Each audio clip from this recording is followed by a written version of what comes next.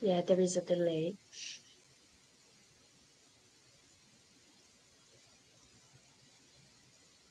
Is there anything I have to do about that?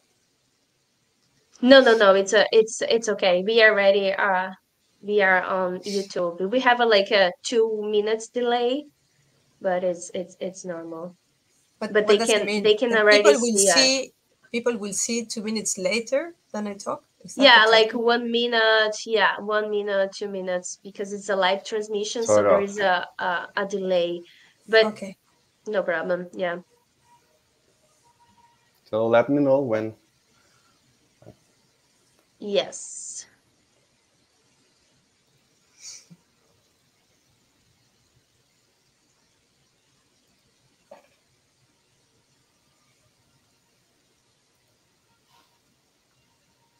So it means we'll start late, sooner, Yeah, we can or we just start. start 2 minutes later, or how is it? Because Yeah, we people can will start. connect. Because people will connect at the time, right? Yes, yeah, we can start, I think. But Yeah. yeah, maybe in 1 minute. So if we have 2 minutes delayed, Yeah. In 1 minute we can start. But people are still coming, so usually it's okay. take It's yeah, normal. few minutes. Yeah, we can take until the exact time. It's okay.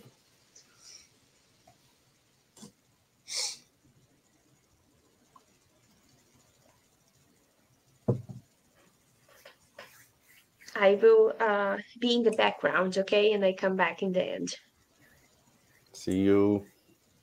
Oh, sorry. That was very front.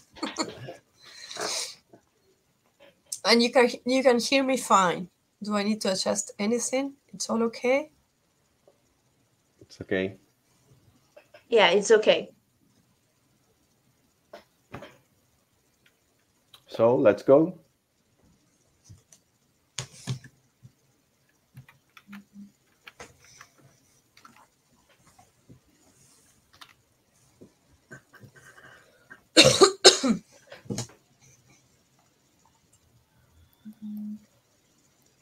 So hello everyone. Warm greetings from Brazil. I am Renan Ruda. I am part of the ECR committee of the Brazilian Association of Limnology. So on behalf of our group, welcome. Thank you so much for your time. This workshop is the second one of three that we are promoting previously to the SIL Congress in Brazil this year. You can find the first workshop video down here in the subscription with David Hamilton. But today we are thrilled to announce as a speaker Mariana Meerhoff.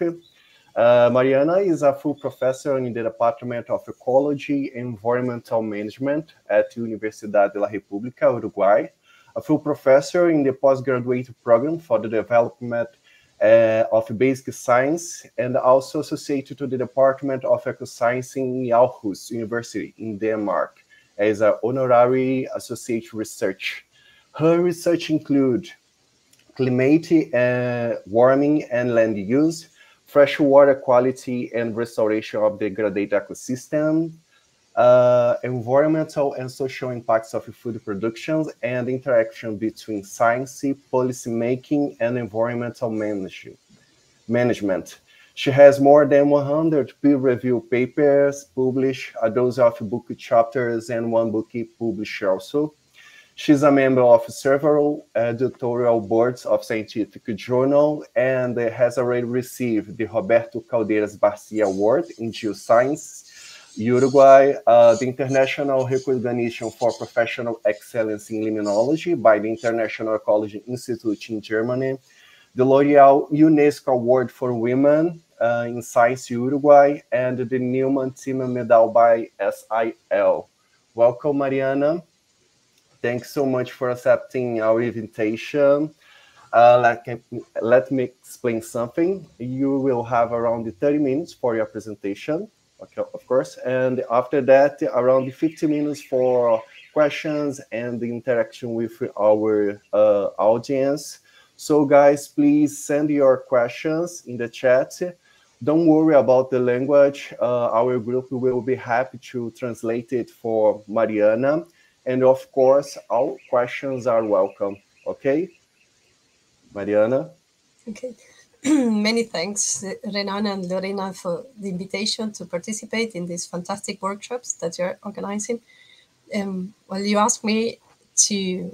you gave me this title to prepare this talk, and I will be giving some notes and thoughts about how important it is to do scientific research and to get it published while we are researchers in the global south. And I will share some tips that I have learned through mostly about from my editorial work. And I have to say for this talk, I get also some inputs from David Hamilton, with whom we share some concerns about the global south researchers, and who gave the first of these workshops. So thanks to everyone for being here today. And I hope that this challenge of presenting my slides in Spanish but talking in English is not chaotic. Let's see how it goes. So why is it important to have diversity in science? Because diversity in science is the same as diversity in nature. So diversity promotes more diversity, and diversity promotes more productivity. And we need a diverse scientific community to get a better understanding on how ecosystems work at a global scale, and to better evaluate the ecological theories, which are mostly produced in the north. When I say north, it's a not geographic exactly, right? So it's a kind of loose term, but I hope everybody more or less know what we mean when we talk about global south and global north.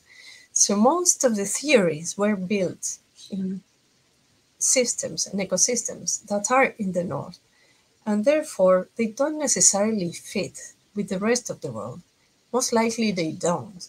So we need to have a diverse global research community if we have to understand the functioning of nature, and we need to get a higher impact of research and scientific innovation, because that will give better opportunities to solve environmental problems at all scales. So to have a stronger, diverse researcher community will also contribute to understand and to help solve global problems, because there's a lot of information on how nature works all over the world, not just from one spot trying to see how the world works, right? So we need everyone if we have to face these global challenges that the planet is facing today, and also at the local level. So we need strong, prestigious, recognized researcher communities working at the local level, because they will know best how to contribute to find solutions. So that's all these reasons explain why we need to increase diversity in the scientific community. But what's the situation? In the academic world, we've seen this evolution shown in this cartoon, that we are all in need to publish. And it's common to hear the publish or perish. So if we don't publish, we're out of the system. And that has become even stronger and stronger. The pressure is not just to publish, it's to publish in high impact journals or perish. So you're out of the academic system. And lately, and in many parts of the world, it's not just publish and high impact, it's publish a lot in high impact journals. And maybe you won't be out of the system. So the pressure on the academic world is enormous. And it's often internal pressure, so that the system is creating feedbacks to increase this pressure. But we'll see that this pressure is much more difficult to lift when you belong to certain groups. And this is how I see this. These are the three main sources of disadvantage or barriers for researchers. So age, or the stage in the career, in the academic career, is one major disadvantage. Gender is the second major set, let's say, of disadvantage. And origin and the context that is associated with origin. And it's the third, and in my view, the largest. And of course, these different sources of disadvantages or barriers for researchers interact with each other, and they overlap. So we have groups that are extremely vulnerable to all these pressures because of all these barriers are accumulating on top of each other. And origin and context, it means many different things. So it means different access to resources, so different economies. So most economies in the global south are weak, much weaker, means the academia is also lacking resources, lacking infrastructure, and lacking sustained support. So where also many countries in the global south are more unstable politically, meaning that also the support or lack of support to science or to local science also is shifting. So this increases the fragility of the system. We have language barrier, and we have to face prejudiced, unbiased, very often unconscious bias regarding ethnicity, religion, geopolitical, and cultural backgrounds. And also there is the symbolic context. So some locations have, maybe they don't have as much resources, but they have a more symbolic power in the worldview. And therefore, it's not equally easy or difficult to get your work published, depending where you come from, because you have to face all these problems. And I will go quickly over each of them, and I will be showing in my talk different papers that are dealing with these issues, and I encourage you to read because they are providing fantastic data and also a lot of suggestions on how to overcome this barrier. So I said age, or the stage in your academic life is one major disadvantage. And why is that? So I will be calling the ECR. So these are the early career researchers, which are probably young, but that changes from place to place. And of course, it changes with your own life. But early in your career, let's call it young researchers, these are a group of people that are very vulnerable, especially today with the rules of the academic world today. And there's a series of reasons why this group of researchers is extremely vulnerable. One is the high insecurity, insecurity in terms of positions, in terms of salary. Most of these young researchers are offered short-term contracts, a few years, so they have this high instability regarding their income and facilities where they will be working, even the location, even in which country they will be working. Also, this stage in the academic life, so that would be a few years after you finish your PhD, basically. So, or the time that you're producing your first papers. So very often, this stage in the academic life coincides with a stage in your personal life where you have to take very important decisions, like where to live. Will you buy a house? Will you rent a place? Will you build a family? Will you have children? So these decisions are more or less happening at the same time. And therefore, so there's a lot of pressure on the people at this stage because of this insecurity. And at the same time, most often you don't have your own resources, so you have scarcity of economical funds or resources. But all that happens while you're getting a huge pressure to publish, to produce papers, and they should be of high impact on top. So that because of these reasons, this group is very fragile within the academic system.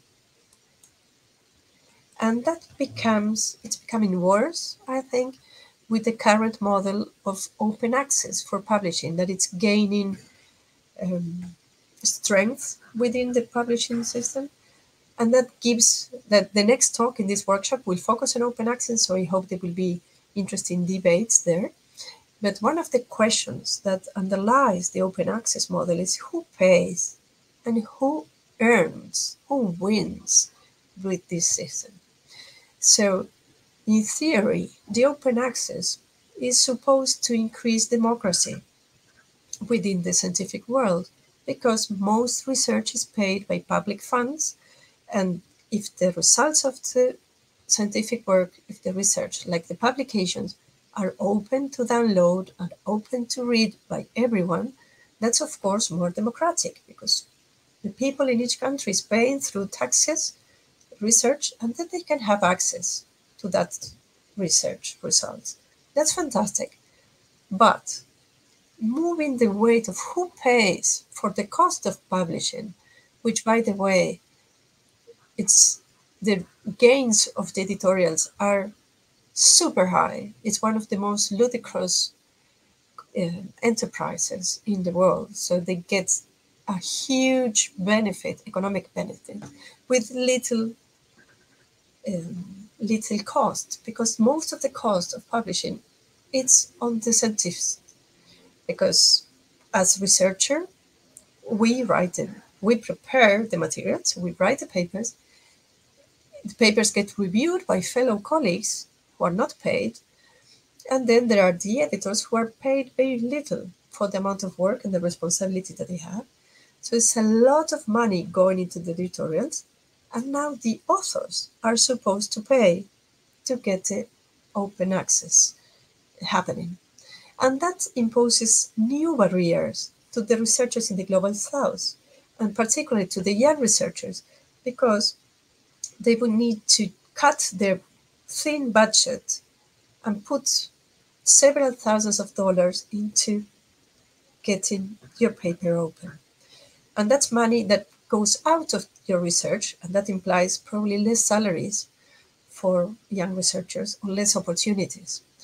And on top, rich countries are having agreements with the big editorials, and therefore it's cheaper for them. So in my personal view, this model is increasing inequality in the systems, and we have to be very aware of that. So then we move to gender. And here I show in the figure this very nice study, very recent, that focused on women in limnology. And the authors in this paper, they show how there's a sub-representation of women in limnology in key aspects of the academic life. So we have here the amount of women offering plenary talks in different congresses, the amount of awards received by women, the amount of women in scientific boards of congresses, and the amount of women in editorial boards of different journals. This line is the 50%. So if there was an equal representation of women, then it should be at least 50. And you can see that for all these activities that are very important to give visibility, prestige, and recognition, women, except for a few cases, women are highly sub-represented. And that shows different things, but one is that there's bias based on gender in the academic system. And also indicates that there are very few or weak mechanisms to keep women in the system, in the academia. So to avoid loosening women and to facilitate women to grow within the academia. So there's a lot of measures that are discussed that could promote this, and I encourage you to read this paper to find some of these suggestions. But that clearly indicates that women are subrepresented in the activity, in the academia and in the scientific activity and the publications as well. And then we move to the third source of barriers or disadvantages for researchers, which is origin. And here we see the amount of articles published according to geographic origin. In general ecology, this is a paper reviewing all ecological papers in the last few decades. And then we see how the world map becomes if standardized by the amount of papers published in ecology. And we see then that the global north, which is basically Europe, North America, and Australia and New Zealand, despite they're in the southern hemisphere, and they belong to what is called the deep south, that's another terminology, they have the most papers published in ecology. Look at South America and look at Africa and some parts of Asia as well. And this happens to coincide with the places of the world that host the higher biodiversity and that are facing the current greatest environmental challenges. And that's where we don't get enough publications, so reflecting that we don't know enough of these areas and that we don't have the scientific communities that work in these areas being recognized or visible in the international spectrum of publications. So if we go deeper in that, so this is another study that focused on the top publications in ecology, and they studied the geographical origin of the authors. So this would be the authors that published the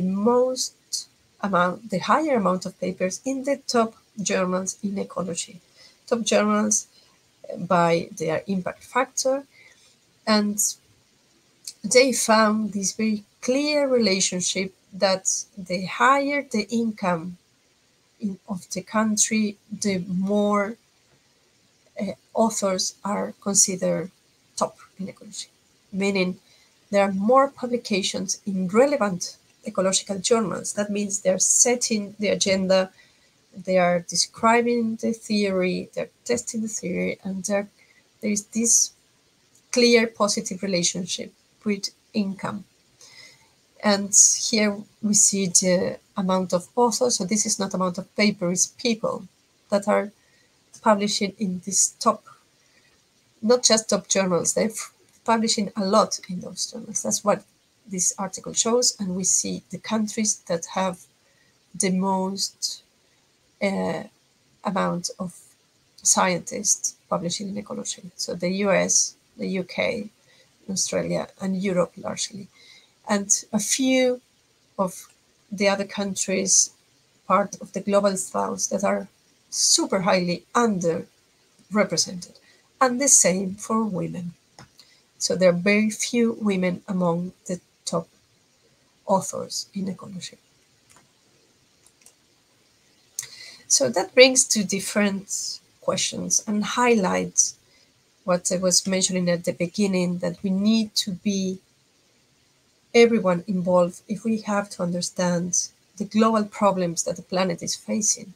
So there are many papers that aim to be global and they're showing global data. But then if you see, you won't see, I don't show here the names of the authors, but their origin. None of the authors in this global paper belongs to the global south. So if we want to talk about what happens to everyone, then everyone should participate, because otherwise we're missing a lot of super important knowledge. We're missing local and regional knowledge that prevents from a proper understanding of what's happening with the environment and with the waters in different parts of the world, and making it difficult to find the right solutions for those problems. So there is and slow increase in the international collaboration in ecology and limnology, but it's still very low. So we're talking about less than 15% of all the papers published that have an international consortium, a truly international consortium in the authors, in the list of authors. And that brings another issue, which is fairness. We need this collaboration to be fair. And there's often seen what is called the neo-colonialism or the helicopter science, where science or the research is led by researchers from a few countries, most normally in the north, and with a few local researchers invited to collect the data and not to really participate in the design and in the interpretation of such data. So we need to be careful about that, and we need to be everyone, because there could be some unconscious bias from many people, and also we as researchers from the global south, we have to promote very actively that this international collaboration is fair and that we are really participating in the construction of knowledge. So this origin brings many barriers, as I was mentioning at the beginning, and I will just focus on one, which is perhaps the most obvious, which is language. And scientific language nowadays is English, and that presents some advantages, that we have a common language. But we have to have in mind that 95% of the world population does not speak English as native tongue. And there are studies showing that language is promoting many barriers at different stages of the academic life and the academic production, the scientific activity, and that young researchers, so the early career researchers, are affected the most by the language barrier. And that in particular, that is preventing or difficulting the interaction of the young researchers with a broader community. So not feeling confident with English, it's making a lot of people not go to conferences and avoid giving oral presentations if they go to congresses. They will avoid oral presentations, or they will avoid contacting researchers from other places. And this has an impact on the visibility of the work and on the networking, which is crucial to overcome the limitations that we face.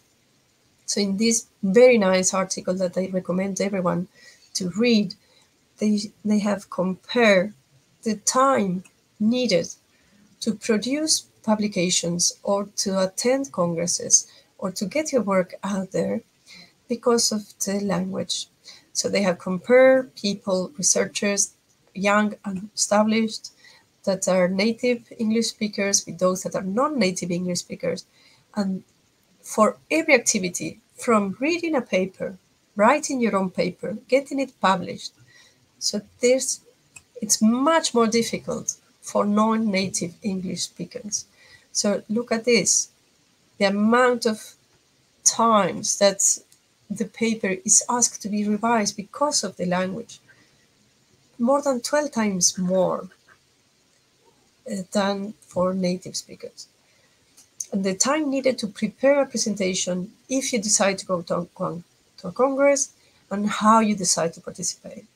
So that's making a big burden for people that doesn't speak English as a native tongue to be visible and to get your work out in the international arena. There are other barriers that are also affecting, and I would put that in a different category, but it's also something relevant, and that it's difficult in the true participation of people in the construction of global science, which is the time zone. So now that the virtual world after the pandemic has become to stay, then we're seeing that most of the working meetings, workshops, virtual congresses, they are planned in terms of the working hours of Europe or North America. And it's making a lot of people in the deep south and in the global south not to be able to attend or to have more limitations. And of course, attending, there are several advantages of the virtual world, but also some disadvantages, because that to be active in these worlds, in this virtual world, you need to have strong, stable internet connection, and that doesn't happen everywhere or always. So there are new possibilities and new challenges that we need to have in mind to overcome this. So why these publications are so important? Because the more publications, the more recognition of your work, the more sites the papers have, the more invitations to review you get, and the more funding you get, the more research you can do, then the more publications. And this is a positive feedback. And there are ways, internal mechanisms that make it that for the, let's call, global north, they start with better chances because of all these things that we discussed before. So there are more publications. More publications means more prestige, more recognition. So more invitations to give plenary talks, more invitations to sit in editorial boards, more revisions of other people's paper, more quotations of your own papers, more funding. And all that gets more publication. And then you have this loop that is increasing the bridge between north and south. The opposite with these researchers that suffer from these disadvantages. There are less publications to start with. If you have less publications, you're less visible, and therefore your work gets less cited. And then you don't get as many invitations to review other people's work, and then you learn. That's missing opportunities to learn and improve your writing capacity. Then you have less of that, and then you have even less publications, less funding, less recognition, and this loop, this positive feedback that we need to break. And then for now, we'll use the rest of the minutes to discuss how it's important to break these cycles. So what most people are seeing as relevant for a successful academic career is to get published in respected journal. That's most researchers, more than 50% of researchers, seeing this getting published in respected journals as one of the most important achievements, and then get cited in respected journals as the second. So how do we do that if we are researchers in the global south, or we're not in the global south, but we face some of these barriers that I talked at the beginning? You're a young researcher, you are female or feminized researcher or part of a minority, and you have some of the reasons that are associated with bias, like religion, ethnicity, and cultural context, that prevents you from being at a better stage to get your academic career. So I will share now a few tips that I've learned, mostly working as an editor in several journals. What are the most common reasons of rejection for authors of the global south? And one is to focus your work to not realizing that our work is not necessarily relevant for the international audience just because it has never been done in our country, or in our lake, or in our stream, or in our river, or they're done with our favorite species. So that doesn't mean, even if we love it, doesn't mean it's going to be relevant for the international scientific community. There's often a too narrow scope to focus in one species or in one taxonomic group without a broader context. And very, very often works from the global south are purely descriptive. So there are no hypotheses, no theoretical framework.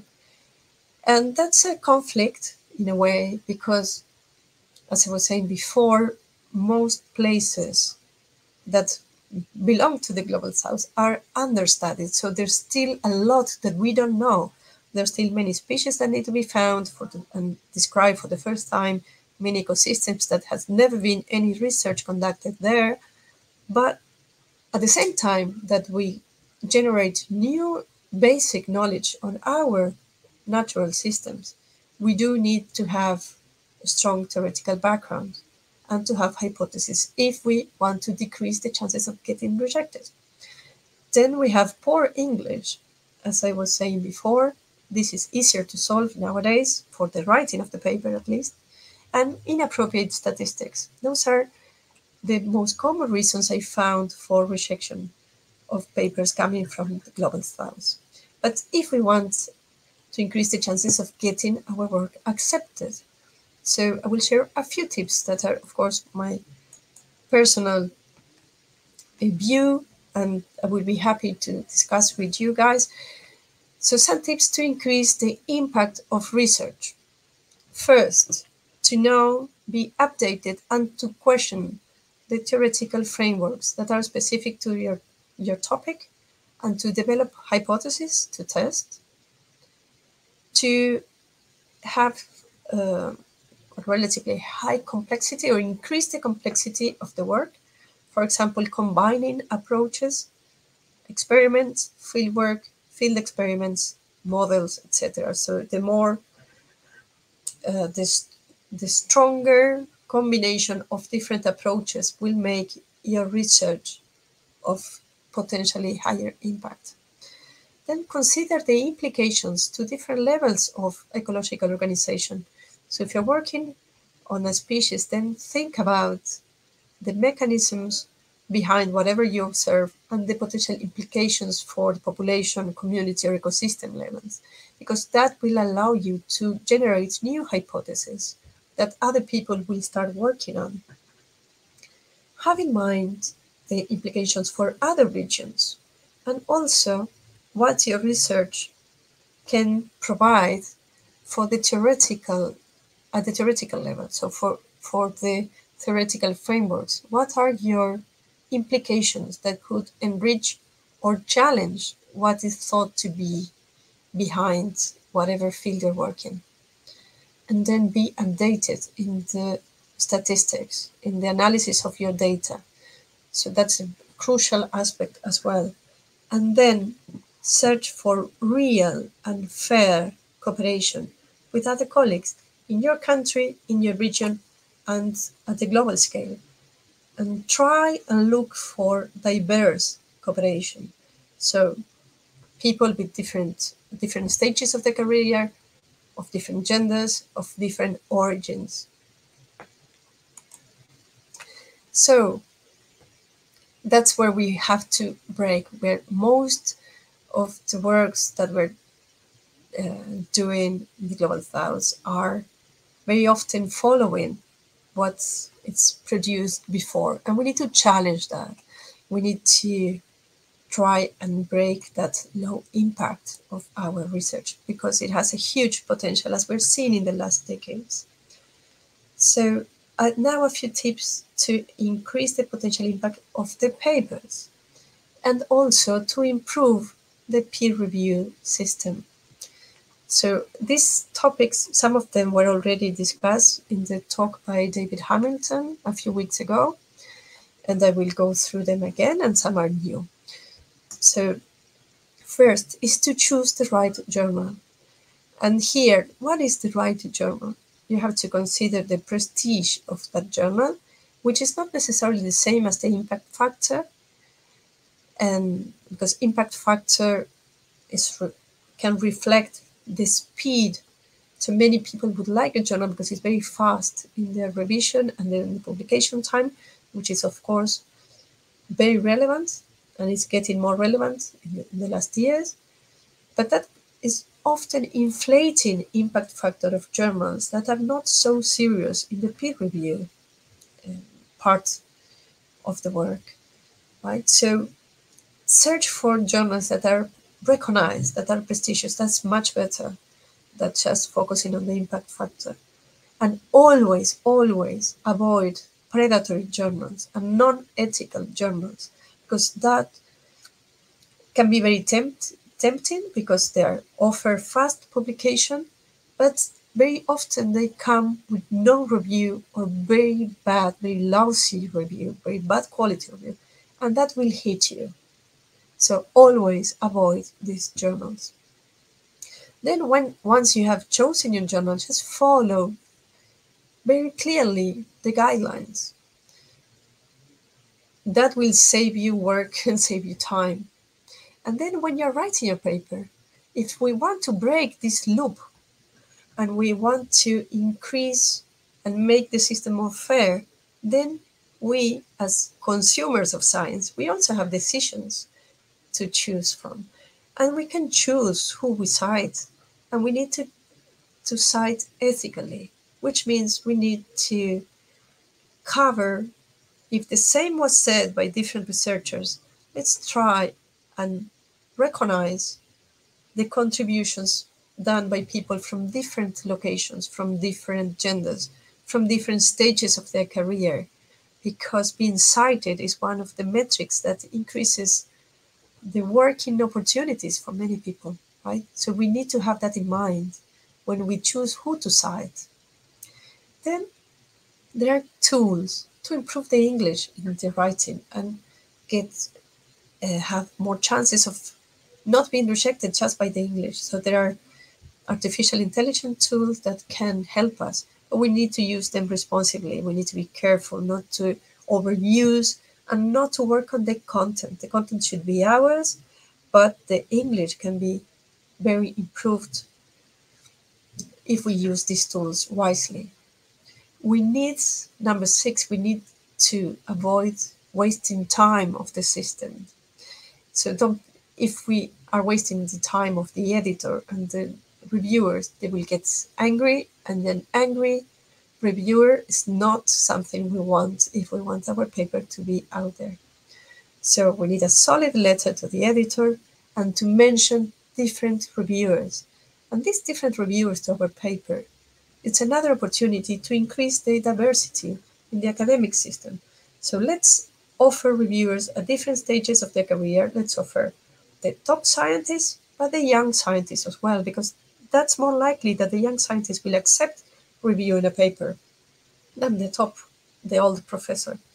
So young scientists, scientists from different places, scientists we know belong to a minority. So that's also another way that we have to make a better and more fair and more just peer review system. And then when our paper got the first part, and we are getting the comments and criticisms by reviewers and editors, we need to work a lot on the response, a lot. And I don't stress that enough. We need to provide exhaustive and very clear responses, because if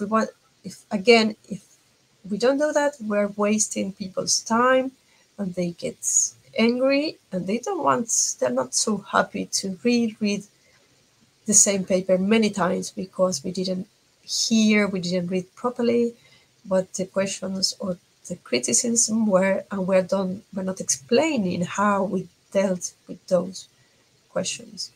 So use as much time as possible and provide a very long, if needed, and extensive and clear responses. That will increase your chances of getting published a lot, believe me.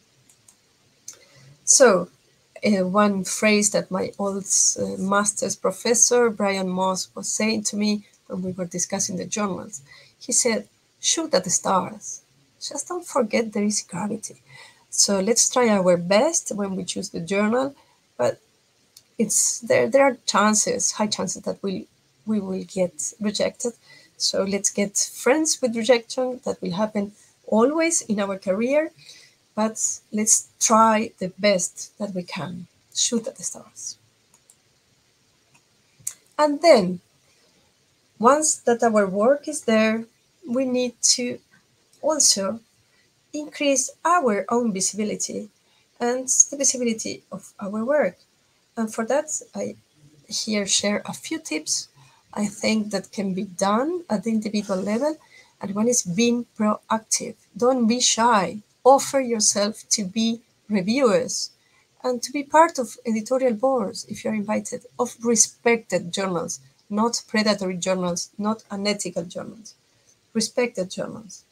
So just contact somebody that you may know that belongs to the editorial board and say, hey, I'm available. I would like to review papers. Just consider me. I work in this, this, and that, and I will be very happy to be considered as reviewer. Also go to the old professors and say, I would be happy to help. Please teach me how to review. I will help if you get an invitation, I could do it, and then you supervise me. So be proactive, because you learn a lot when you review somebody else's work, and when you work with a journal, you really learn a lot and you improve how you produce your own papers. Another tip, just follow key researchers and their students, the young researchers that were part or that are part of their labs, and follow respected journals to keep yourself updated and keep yourself inspired of what else is happening there. Contact researchers. Don't be shy. Again, most people out there are nice. Not everyone, but most people will be happy to be contacted, especially from somebody outside your institution, outside your country, and then start building your own network. Most importantly, contact your peers, the other young researchers, in courses, in congresses. You need to establish your own personal links, and you need to build trust, because all these changes in the system are actually done by people, right? So these people that you meet in international congresses, these will be your colleagues and your friends in your academic life. So SIL in Foz do Iguaçu is a fantastic opportunity. Drink your caipirinhas and talk about your research with the most people that you can. And that you will see the fruits later. And also, if you want to increase the visibility and the recognition of your research, because doing research can be very painful and hard, we all know, and then we want people to know the findings. So let's share in the social media, in English and in your local language. So both. It's more work for us, not native speakers in English. Of course, we know that. But we need to reach as many people as possible, and we need to reach the social actors, policymakers, managers that can be potentially interested in our research. They're not going to read the paper, a scientific paper. And we need to increase the visibility of our results. So that's one area of showing what we do and try to make the impact of our findings larger. And with this, I will finish. And that's all this that we talk about. These barriers, unfortunately, have left in the hands of on our own, so on the individual people to be overcome. But the magnitude of the disadvantages overwhelms the capacity of our individual efforts. So the tips that I was mentioning are super important, but they're not enough to transform the system. And we need then to have measures that are collective and that are institutional to make the academic system more fair, more just, more equitative, more diverse, more collaborative, and more transparent. So there's several suggestions out there in the literature to increase these characteristics of the system and make it really more global, because we do need a global scientific community to face the global environmental problems, and because that's just fair. Thank you everyone for your attention, and very happy now to discuss this and have your questions.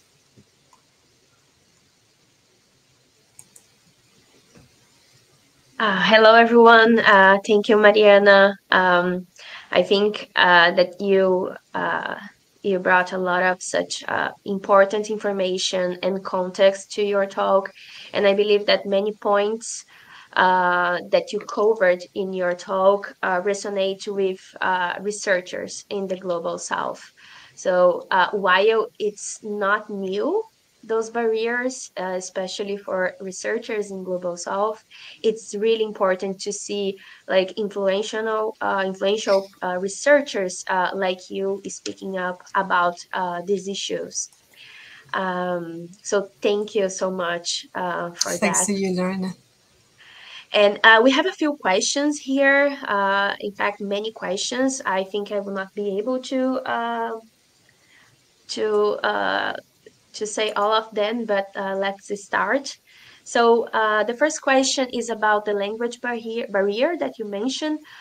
So language is one of the several barriers for Latino scientists. What would be the first step to overcome the insecurity and the shame that those researchers feel? Well, first, we can't avoid learning English. So we these artificial intelligence tools help us a lot to write. So they can help us write emails and write papers and read papers. So all the time and effort that takes those activities we can reduce with AI.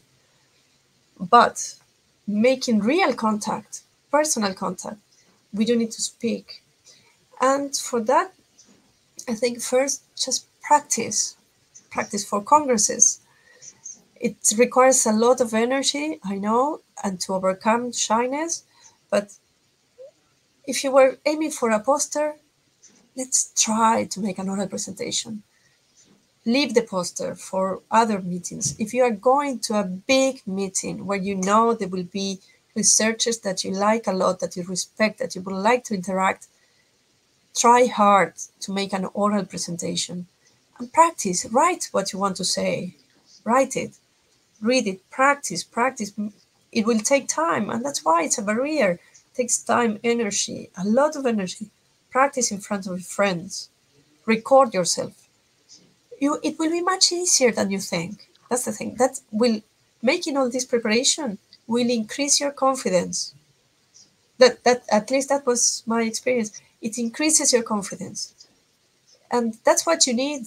And then, okay, you won't be a British speaker, right? When you approach this researcher that you want to talk with, it's fine. Most people are there are nice. Most people will make an effort to communicate, to understand you, even if your English is not perfect. None of the English of anyone of us is perfect, right? We need to try. So practice just to overcome this level of shyness, and then it will be fine. Invite that researcher for a caipirinha, a beer, and say, look, I really would like to share my work with you. I have these ideas, I have these questions. You will see that most people will be happy to have a chat with you. And who knows, that may open doors for future collaborations. Maybe start with a fellow peer. Maybe don't go directly to the full professor, but to the top scientist. Maybe it depends. It's up to you.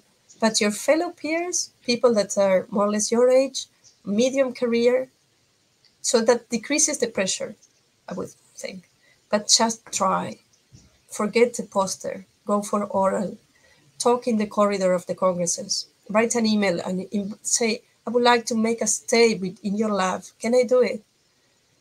Can you help me find resources? I don't have money, but I would be willing to be part of any of your projects.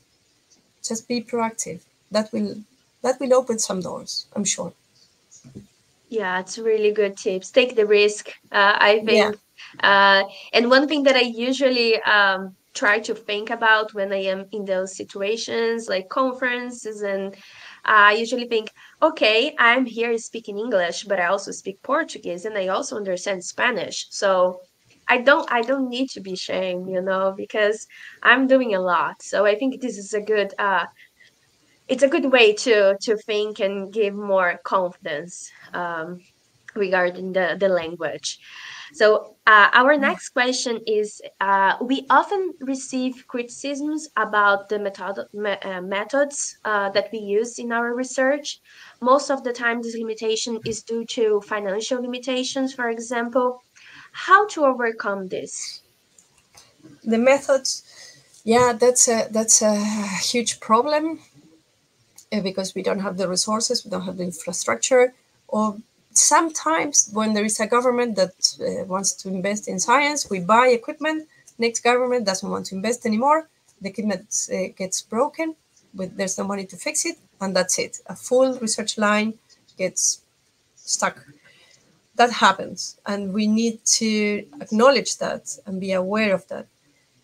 And for that, there are some suggestions. One is collaboration. That's why we need to collaborate, because there are places in the world that have plenty of resources and that are also happy to collaborate. So the more connections we have, the higher chances we have to get some money from outside and help us improve the equipment, improve the methods that are expensive and so on. But also, high quality research is not necessarily dependent on expensive equipment.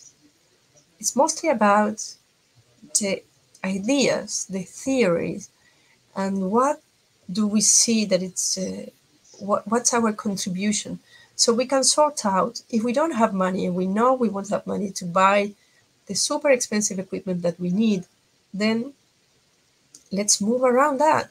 And if we don't have an international collaborator that could help us with funding, then let's just make our life easier. We can do fantastic, top quality research that is not so demanding on equipment. We can do that.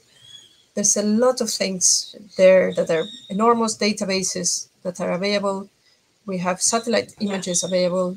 We have decades of research done by colleagues that have been collecting data for descriptive purposes, just to know what it's has never been done in a place. That's a question there. So we need to describe what happens, what are the patterns that in our ecosystems. We do need that. But with that data, we could use it to ask questions that are super relevant for different theories, for example.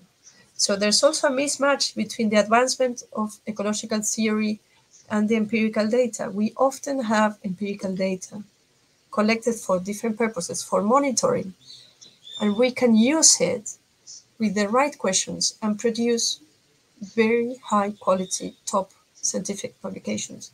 So that's what we need to overcome these difficulties, because these difficulties are common to the global south, right? We're used to that.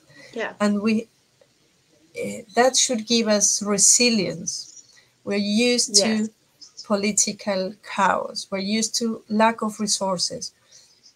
We know that. And then we have learned to survive being researchers in the global south with all this external variability and external pressures and even collapses. So let's use that resilience that we have built on ourselves and in our communities and use what we have to produce this top science. And when we do that, when we get ourselves in the loop, we get ourselves visible, then more people will want to collaborate with us. And that's how to break, remember, this cycle of feedback that makes the North being more successful and makes the South being stuck in problems. We need to break it. And to break it, we need to have some measure through a few, let's say, important publications or reaching the people that could be interested in collaborating with us. And for that, we need to show that we're doing good science. And then we will attract interest. And then that will help us overcome our own economic barriers and contextual barriers. And the same would go for the question of Sylvia that is seen in the chat, that very often we see the question that the topics that we are doing are not new, but they are done for the first time for a country or even for South America. I agree, and that's one of the points of most often rejection. That is not new. It's not new for the science, and that's because it's that idea that science, it's what the global north scientists have said it is, or that's the knowledge, the accepted knowledge. But we need to challenge that, because very often our ecosystems don't follow the same rules as the ecosystems in different climates, or that have experienced different levels of anthropogenic impact, or the level of impact is different here, or this new impact, whatever, right? So we have to use our differences to make our work more interesting, more appealing, and then we practice, right? It's something that you learn by practicing, by how you would ask yourself, how would I explain what's new in my work to somebody that thinks they know everything? Because that's the Yes, attitude, it's a right? good point. So Yeah. they think they know everything. Well, no, they don't. And we need to understand the functioning of the whole world if we want to solve the planetary challenge that we are facing. So, what's new? What's your contribution? Why we need to study this place for the first time? Why is it relevant? So, what is it, the knowledge that we produce, what is it adding to the accepted knowledge? Or, on the contrary, is it challenging the accepted knowledge? Are we building new theories? Very often we are. Yeah. So let's just don't assume that they will be interested because it's new. We need to convince why is it relevant to everyone. Yeah. Yeah. Do you have time to answer just one more question? Here's Yes, a really yes, interesting question here in the chat. So, yeah, we often export our students to other countries because we lack jobs and resource. Do you have a tip on how to motivate them to keep working with global South issues? yeah. Thanks, Simone, for your question. That's something that we are global South countries. We are. It's funny that that's not listed when we list all the commodities that we export, like raw materials, food. We Yes. are not listing scientists, and that's something that we are really exporting. We are losing, we are bleeding the young and super strong and promising scientists that are taken very rapidly by other places, because of course we have a good education and we are trained in these difficulties that make us, as I said, very resilient, very adaptive, very flexible. Those are characteristics that are fantastic in the academia, right? And we're not afraid of hard work. We're not afraid of not Yes. having resources. We're used to that. And in my experience, most people want to keep working. They don't need a motivation to keep working with the global south issues because their heart is in the global south, right? And most people that go abroad, and from my own experience and from the experience near me, we all want to go back. And if we can't because there's no opportunity, we do want to collaborate. We do want to keep the link. And that means we need both, from both sides, from the people that went abroad to maintain the links. That's again, it's extra effort. Everything is extra effort. Unfortunately, we know that, and we have to cope with that extra effort that we need to give, let's say. But people outside, keep the links from your original country. Keep the links with your original lab and your supervisor and your fellow students, your friends, your colleagues. And for those that remain in the South, invite those that went abroad to be part. Invite them to join in the papers, invite to be external researchers in your team. So let's don't lose or try to lose the less possible, because I'm sure the motivation is there. It's mostly the opportunity. Some people can say or may say, I left, maybe they don't want to work with me anymore. I'm too busy now, but I would like to contribute, but I don't want to be patronizing. And it's not. We need everyone to be in this, right? So it's more to say the doors are open and we need each other to contribute with each other. So that's super important. Thank you, Simone, for mentioning this. Yeah, that's super important. It's a very common question among researchers that are abroad, and I'm really glad about your answer.